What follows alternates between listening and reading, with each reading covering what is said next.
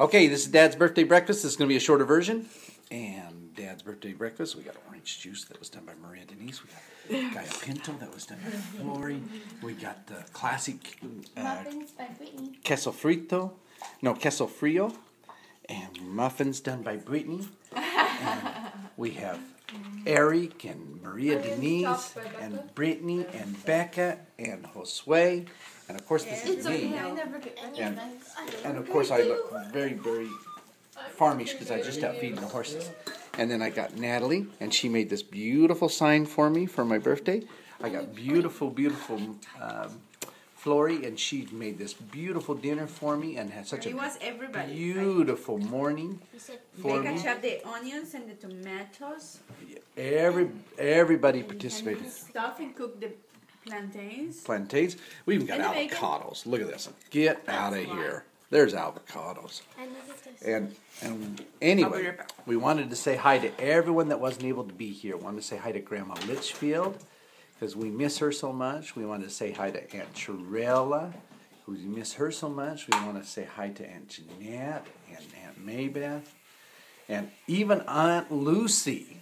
It's hard not to love Aunt Lucy. And then we wanted to say hi to Uncle Vern and Uncle Brent and Uncle Bob.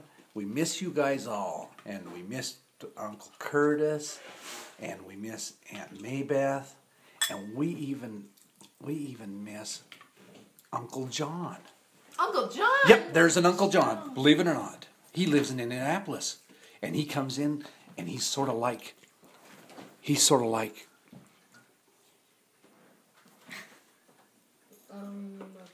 the white stag in Legends, because you see him a little bit and then he disappears. The elusive white stag, Uncle John. And then we have, who else are we missing?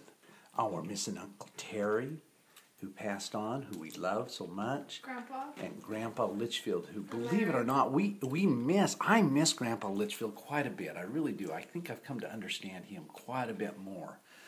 And it's just the way I think life works sometimes. And who? Larry.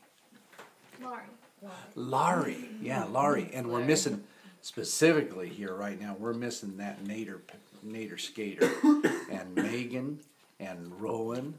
And we're missing also Abuelito in Costa Rica, Don Rufino.